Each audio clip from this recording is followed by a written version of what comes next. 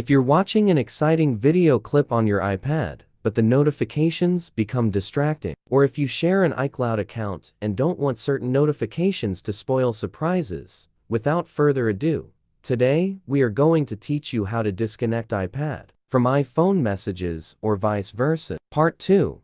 How to unlink iPad and iPhone text messages. Method 1. Disable iMessage sync. How to turn off messages on iPad. That's easy. Navigate to the Settings app. Select Messages and switch off iMessage. After this, you'll turn off iMessage on iPad, but not iPhone. Method 2.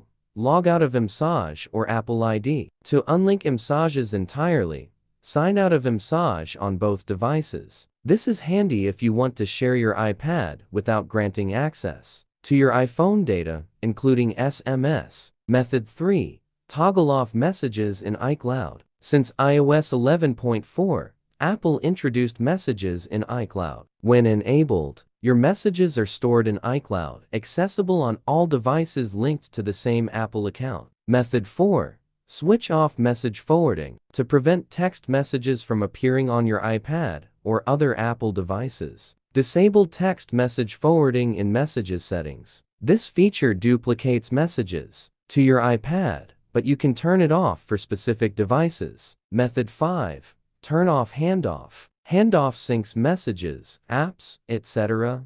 across Apple devices, allowing you to seamlessly continue tasks between them. However, it can be bothersome if multiple family members use an iPad. Here's how to switch it off. Method 6. Switch to an Android device. Since iTunes backups are not readable on your computer, consider utilizing Mobikin Assistant for Android Win and Mac as an alternative tool. With superior performance compared to iTunes,